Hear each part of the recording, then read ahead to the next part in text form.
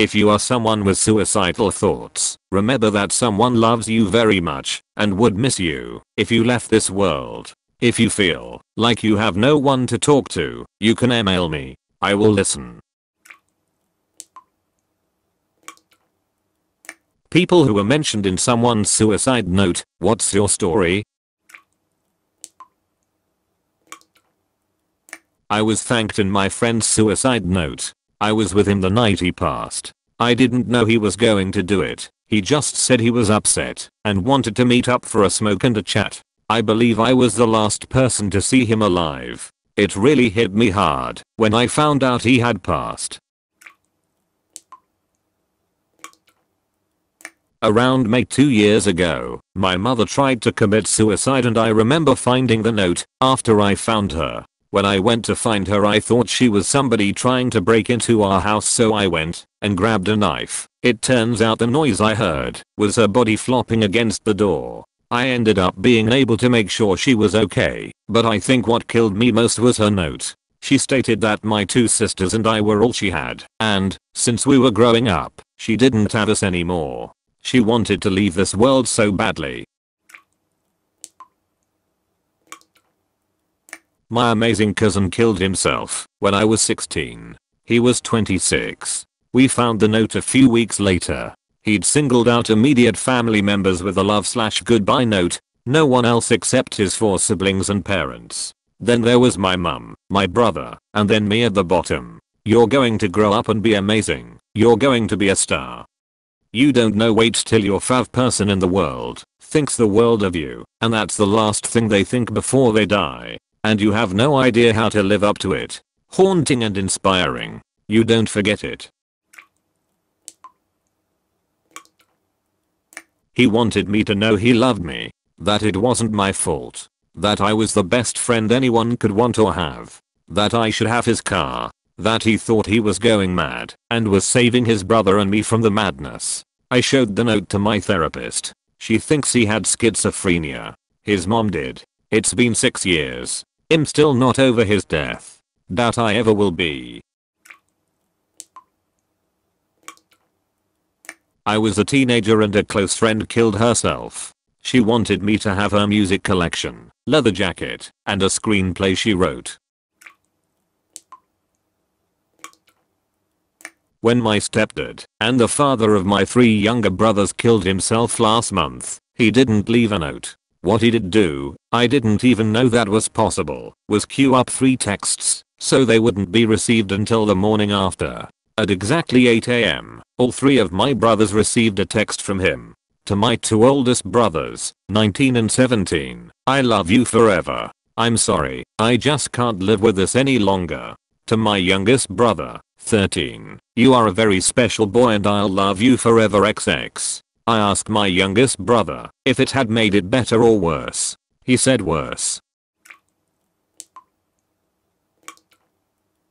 When my mom attempted suicide, I was in her note. She just wanted me to know that it wasn't my fault and that she loves me no matter what.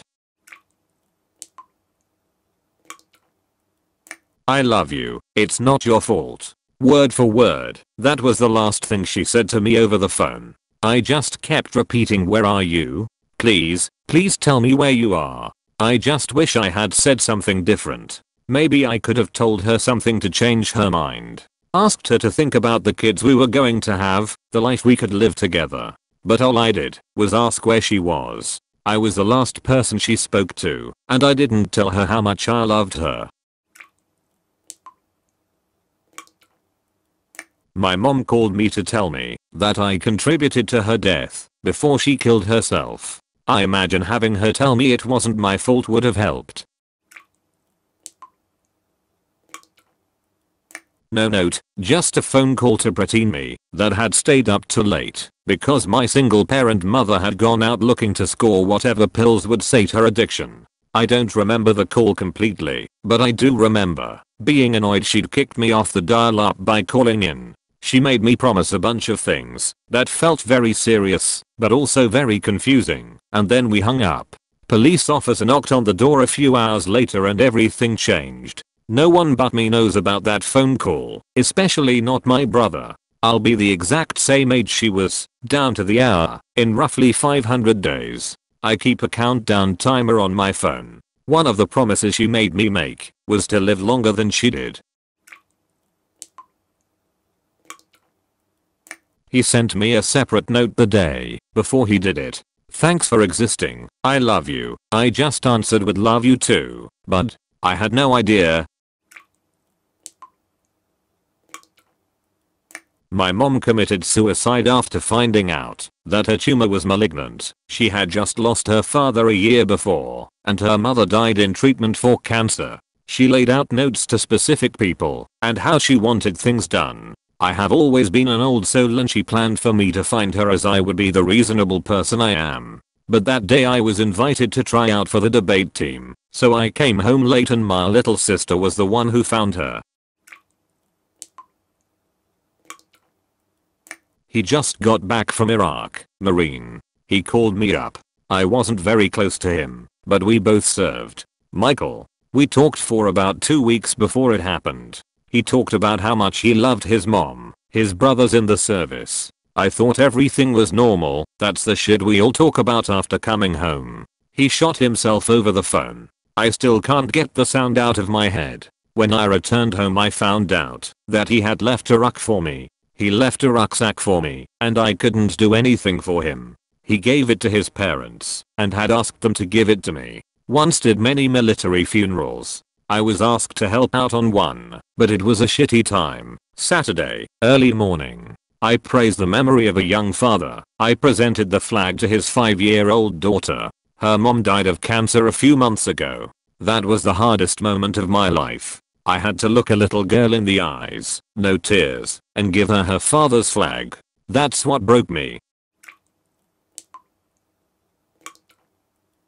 One of my best friend's mother committed suicide and had a little message for her 2 children in her suicide note. It was mostly straight down the line apologetic and an explanation as to why. Spinal cancer which metastasized, and it was only downhill for her. She did her taxes, paid all her bills, got all her paperwork in order, wrote a farewell note, and swallowed a bottle of painkillers. I only managed to see a small section of the note as I was the second non-emergency person on the scene. My friend was the first, but enough to know it was her way of trying to make things as painless as possible for everyone else.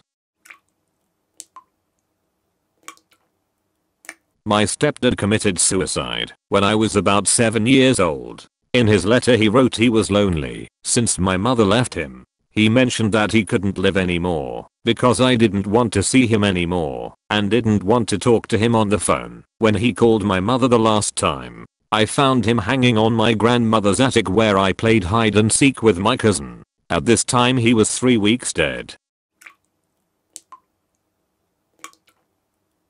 Even though nobody was mentioned, this specific note stays close to my heart to this day. My dad is a retired detective, and one day a few years ago he came home from work visually distraught. I usually talk to him about his day, so I asked him what was wrong, and he told me a young man, I think around 22, had committed suicide and the note broke his heart. I asked what it said and it read something like, "Mom, Dad, I'm sorry I couldn't be stronger. I hope to see you both someday in a place that's beautiful."